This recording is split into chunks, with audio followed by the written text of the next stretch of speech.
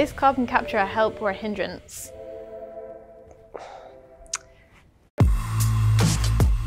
From my point of view, it's a little bit of column A and a little bit of column B. I don't think at this stage we really have a plan of getting to net zero without some role for carbon capture and storage. There is this sense that for some industries like steel and cement, it's going to be very difficult for them to get to absolute zero. But what should the role of CCS be for the oil and gas sector, for example, is much harder to agree on. Long term, you really need to change so many things about our system rather than using the same old existing fossil fuel sources of energy and then finding a really expensive solution to how to deal with their emissions. We're starting from a place where there's already too much CO2 in the atmosphere, so you need negative emission technologies to remove that last piece. And until we have scale of renewable, this is an important element in decarbonising the use of oil and gas. In many ways, it can be a part of how we address the problem, but it can't be a magic cure to climate change.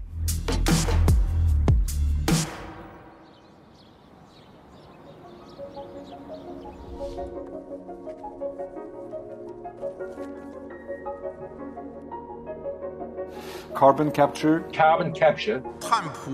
Carbon capture. Karbon tutma teknolojileri. The relatively new miracle of carbon capture and storage. There's a lot of talk about carbon capture right now from companies, from governments. There's been a lot more investment in this sector.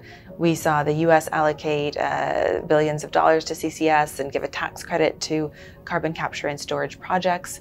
Because the world hasn't reduced emissions, 40 billion tonnes a year, it means that the timeline for a tipping point in warming, which is regarded as 1.5 degrees, is nearing. And governments, policymakers, businesses are all really scrambling now. That means they're turning to most obvious solutions. There is some pushback to that though, where people say, look, this is not a silver bullet, and the number of CCS facilities that are actually operational is pretty small. They don't capture, in the grand scheme of things, that much carbon. In 2021, there was around 40 million tons of CO2 captured by existing CCS projects.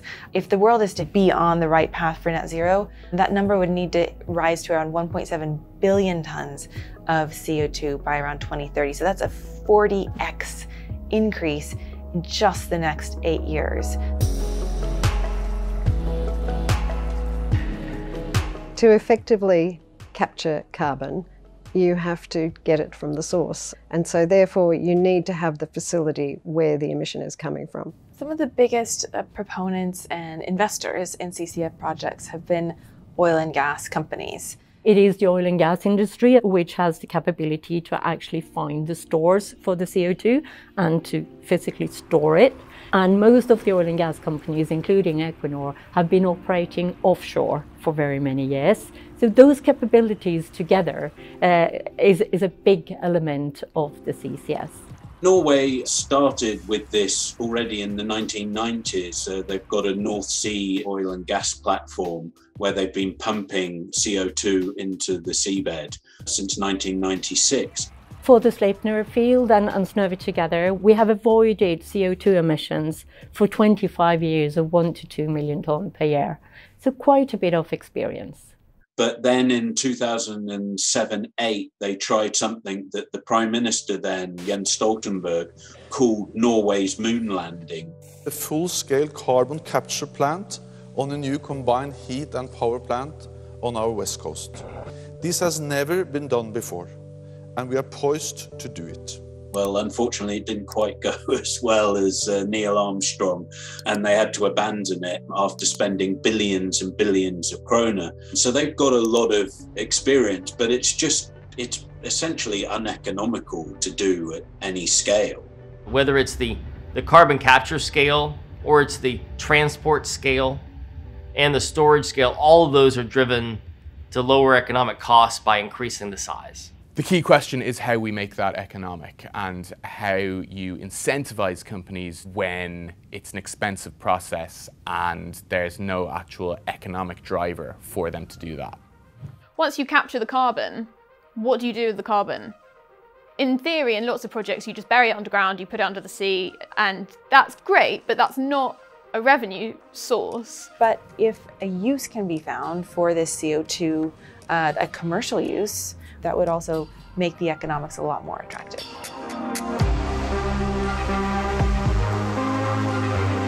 Carbon capture and storage is what it says on the tin. It's a capture of the carbon and storing it underground.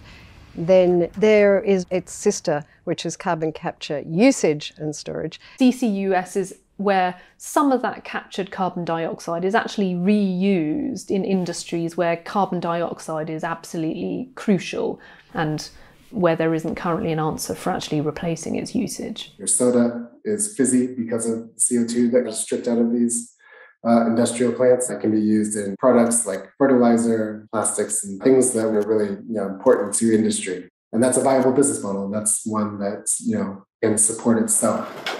You can sell the CO2 to an industrial user. We saw last year when a fertiliser plant in the northeast of England was closed down, which actually was a big producer of carbon dioxide as well. There was then sudden panic about a whole range of vital industries, such as the food processing industry, how they were going to get the CO2 that's desperately needed in those industries. But it still is tinkering at the edges, it seems to me, of a much bigger problem. And it is not going to be the answer to the masses of carbon dioxide that are emitted from fossil fuel extraction in the first place, or from the burning of other carbon-producing fuels. Enhanced oil recovery has been one of the single biggest uses of captured CO2, where you take pressurized CO2 and you pump it back into old oil wells to increase the pressure inside the reserve and therefore dislodge the remaining hydrocarbon. So, ironically, in many ways, a technology that is used at the moment to try and kind of limit the worst effects of global warming, to try and combat climate change, was developed in the first place to produce more fossil fuels. And that seems quite antithetical to how it's being talked about by governments or by the IEA. That's not really, I think, what most people think it should be used for or is being used for.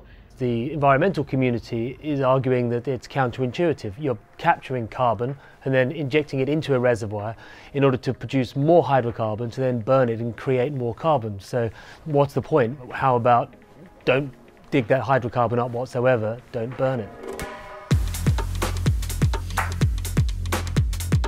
The oil industry argues that enhanced oil recovery has been a benefit because they are storing carbon. Oxy for over 50 years have been really the world's largest handler of CO2, 20 million tons a year in terms of volume.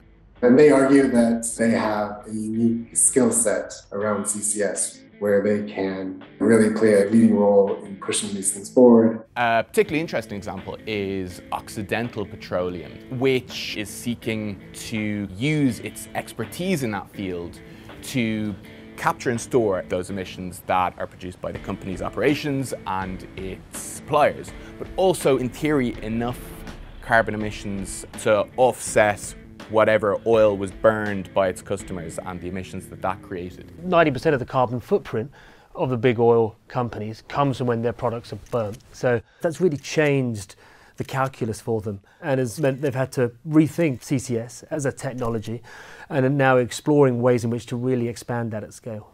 Today, we have chosen to partner with Carbon Engineering, a great large-scale technology for direct air capture to create a true cost solution. And that's the ability to take 1 million tons per plant directly out of the air.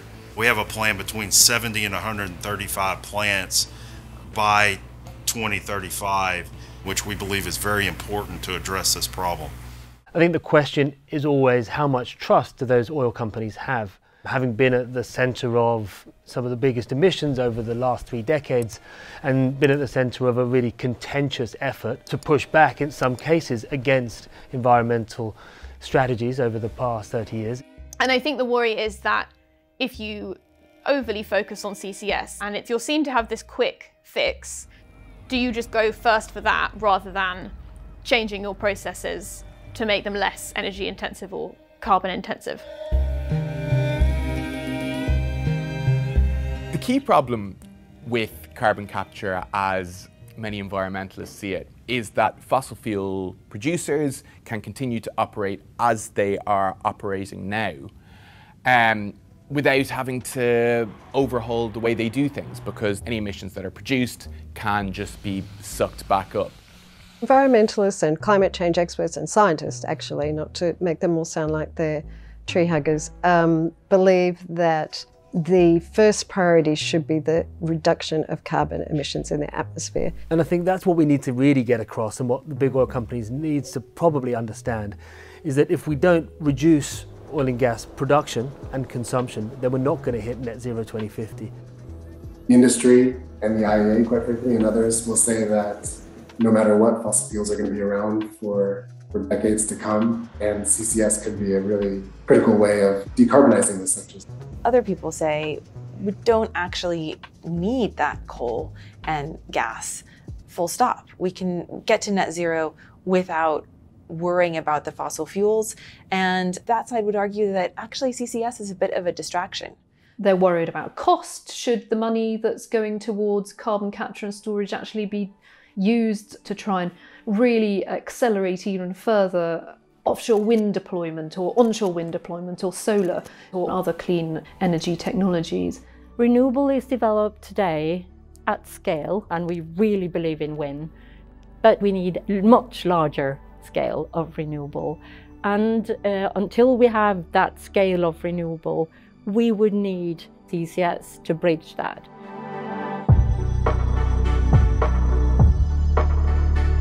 You're not going to bring down emissions with CCS alone.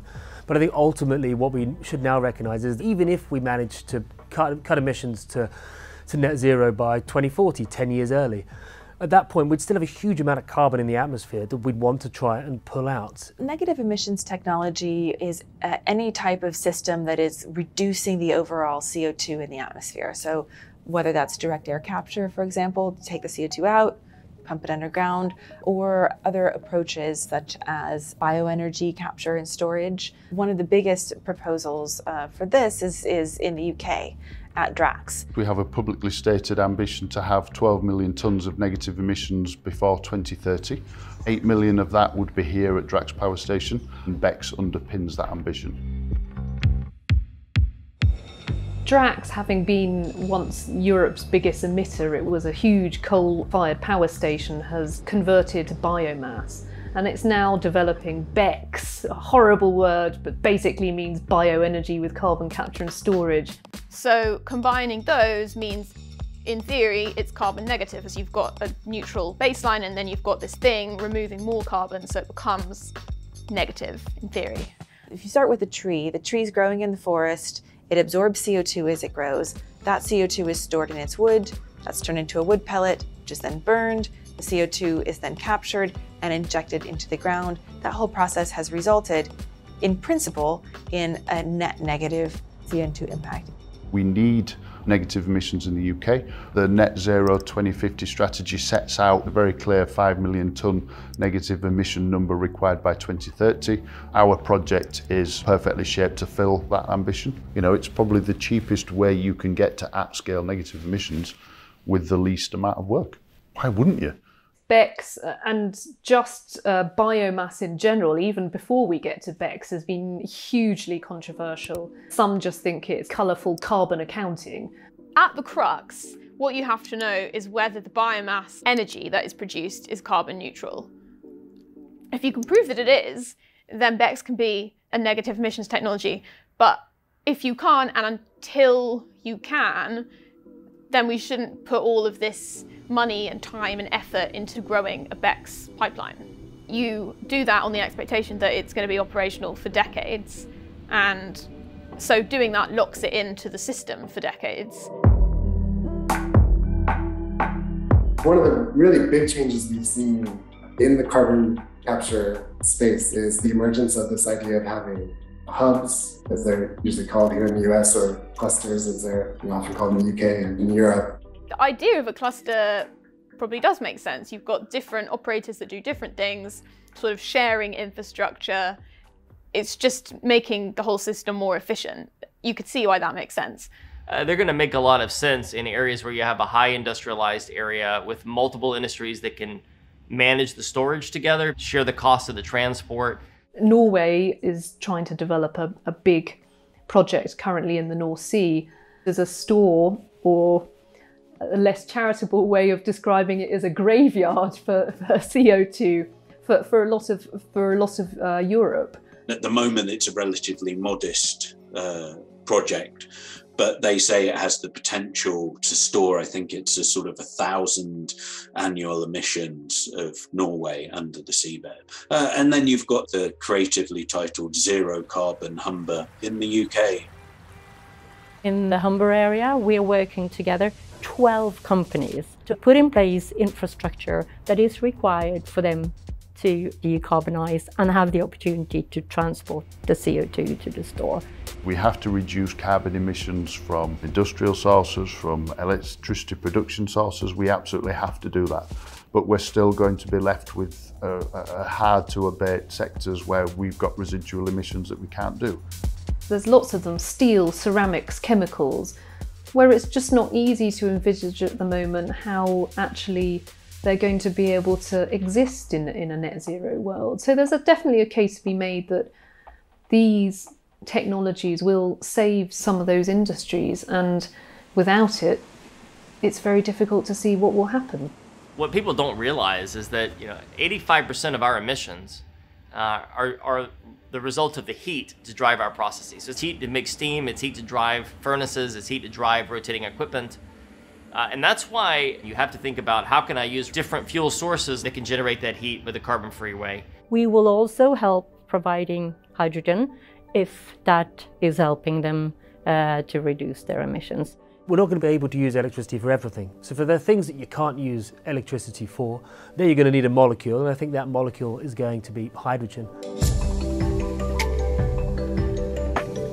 In many ways, the development of an optimism around carbon capture goes hand in hand with the development of an optimism around hydrogen as a future energy solution. There's a big increase in hydrogen investment right now, and forecasts show that hydrogen consumption will need to increase as we move towards net zero emissions. Hydrogen is a perfectly clean fuel to burn. When you burn it, no CO2 is emitted. So you can feed hydrogen into a power station instead of natural gas, so making the power generation clean. And then we can use hydrogen as a reduction agent, very technical, into the steel industry. So they can use hydrogen instead of coal in their processes. There's two main ways to produce it. One is using clean energy, and that leads to what we call green hydrogen. You can also make hydrogen from natural gas, along with CCS that removes the emissions from the chemical process, and that's called blue hydrogen. We cannot produce clean or green hydrogen in large enough quantities and at a low enough cost for all of the applications for which hydrogen might be needed. And so until that comes down, I do think blue hydrogen can be a useful bridging fuel to increase adoption of hydrogen as an option. Blue hydrogen's a nice label, but it still doesn't get away from the fact that you're emitting carbon to produce a gas. So it doesn't, to me, seem to be a huge advance. Again, hydrogen, is it being overhyped? Because if we start replacing absolutely everything with hydrogen, then we will continue to rely on fossil fuel companies extracting gas because we will have created so many industries with hydrogen at the core that we won't be able to wean ourselves off blue hydrogen. To make sure we reach the climate goals and the Paris Agreement, we need to use all the tools in the toolbox. Those being CCS, it's blue hydrogen, it's green hydrogen, it's electrification, and it is wind and solar. This is the way to decarbonize our society. There is room for some of these technologies in areas where the industry, for all its best efforts, cannot transform itself quickly enough. But even for those industries, over time, it must become more expensive for them to deal in carbon so that other technologies become more viable, renewable energy becomes more viable. It's absolutely right that we shouldn't use one to avoid doing the other. What we need to do is deploy both in parallel, and I think that's what the industry and most industries are trying to achieve. The climate crisis is so acute, the need for massive investment is so great that I don't think we can be too picky about who advances what technology and who's in charge. It's too early to take options off the table. I personally see carbon capture as critical to delivering on carbon neutrality for our industry and actually society. But at the end of the day, I do see it as a critical part of the transition, and a role of it I think will diminish over time. Supporters of carbon capture and storage, the next few years are going to be absolutely crucial for them to show that these are technologies that are viable, that they can deliver the capture rates that they promise, that costs can come down. They've got to prove that that actually will happen. And I think that will decide whether this is the right moment and, CCS is in the sweet spot, or whether CCS again looks a bit of expensive white elephant.